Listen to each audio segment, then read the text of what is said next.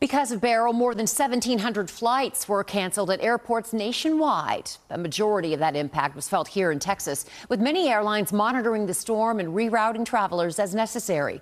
Our Nicole Nielsen joins us now live from DFW Airport. And Nicole, I know you've been monitoring delays for us today, so how are things looking?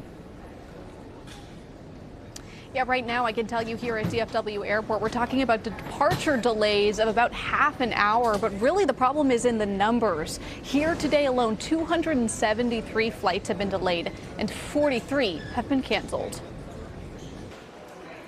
The numbers put DFW Airport with the third most cancellations behind Houston Hobby and Bush. In total, between the three, we're talking about almost 800 cancellations across Texas. American Air and Southwest Airlines both had statements today about the storm. American saying American Airlines is monitoring the track of Tropical Storm Beryl and has issued a travel alert, allowing customers whose travel plans are affected to rebook without change fees. Meanwhile, Southwest says we expect to see changes to our schedule this evening into tomorrow afternoon and will continue to monitor conditions and make adjustments to our schedule as necessary.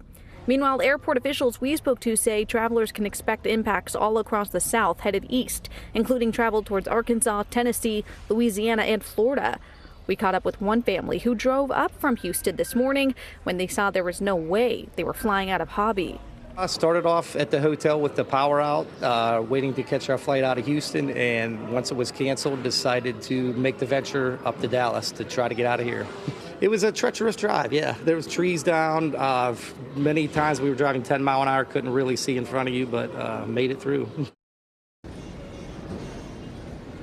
Now, that family finally did get rebooked here in Dallas for a flight home to Pittsburgh. But just keep in mind that all delays and cancellations are up to the airline, not the airport. So if you do have a flight out of here over the next several days, the best thing you can do is continue to monitor. At DFW Airport, Nicole Nielsen, CBS News, Texas.